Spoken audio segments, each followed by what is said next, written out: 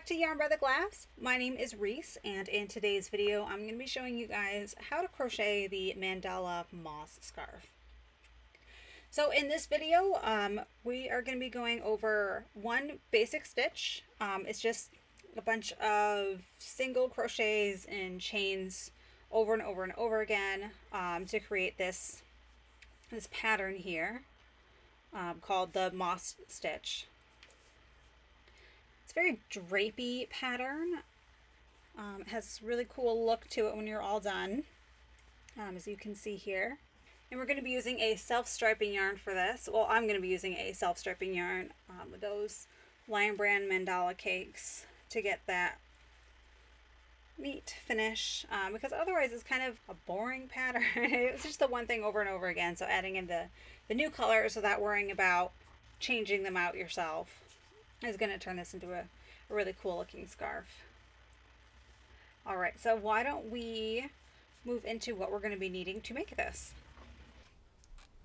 Alright, so for this project we are going to be using any kind of the self-striping yarn. I'm going to be using the Mandala patterns for my self-striping yarn.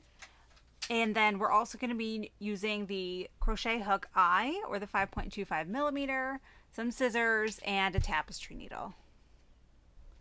Alright, so once you find the end of your yarn, we are going to start out with a slip knot. We're going to grab our hook.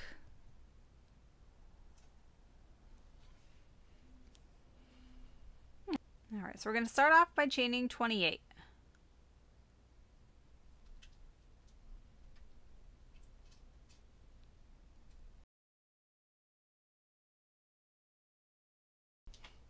We are going to start with our foundation row. So we're going to skip the first chain. We're going to do a single crochet into that second one. So just insert your hook, grab your yarn, pull through, grab your yarn, pull through those two loops, chain one, skip the next one, do a single crochet into that one after, chain one, skip a chain, single crochet,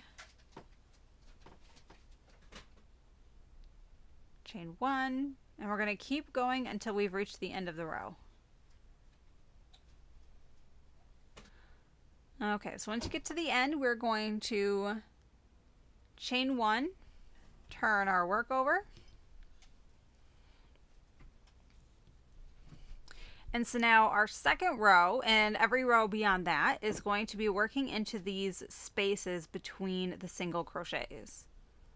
So we're going to do a single crochet into that first space, chain one into the next space, chain one into the next space, chain one, and we're just going to keep going until we have reached the end of the row.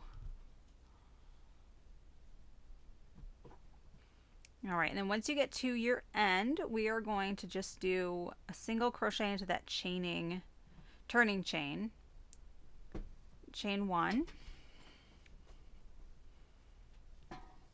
and it's still a little hard to see so far, but this is the pattern. So you're going to go into that first space, chain one,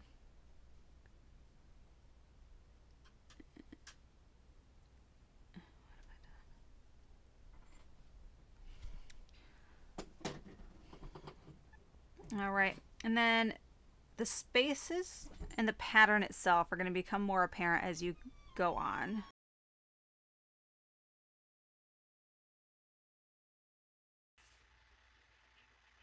Alright, so once you've gotten to that last stitch, we're going to pull the yarn out, grab scissors, cut, and then we're going to grab our tapestry needle. We're going to weave in that last end, tie off our loop,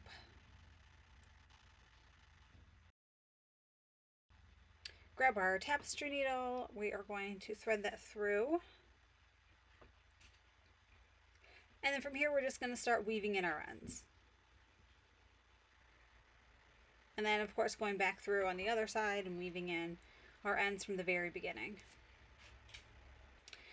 And well, that does it for today. So thank you for watching my video. I really appreciate your support, and I hope you guys get to enjoy your mandala moss scarf. If you like these kinds of projects, please give this video a like and subscribe to my channel for more ideas.